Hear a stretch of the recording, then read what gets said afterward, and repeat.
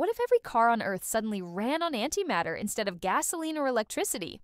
Your morning commute would become a journey at 50% light speed, turning cross-continental trips into mere minutes. That fuel tank? Now the size of a coin, yet containing enough energy to power entire cities for months.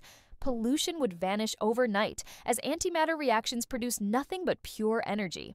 Traffic laws would become meaningless as cars travel vertically through the atmosphere, making roads completely obsolete. The global energy crisis would end instantly, since 1 gram of antimatter contains energy equal to 43 kilotons of TNT. But here's the terrifying reality. Every fender bender would create nuclear-level explosions, vaporizing entire neighborhoods instantly. A single containment failure could destroy whole cities in seconds. Every daily commuter would essentially drive a weapon more powerful than the atomic bombs dropped on Japan. Tesla's electric revolution would look like Stone Age technology by comparison. Antimatter transportation would make every parking lot a potential ground zero.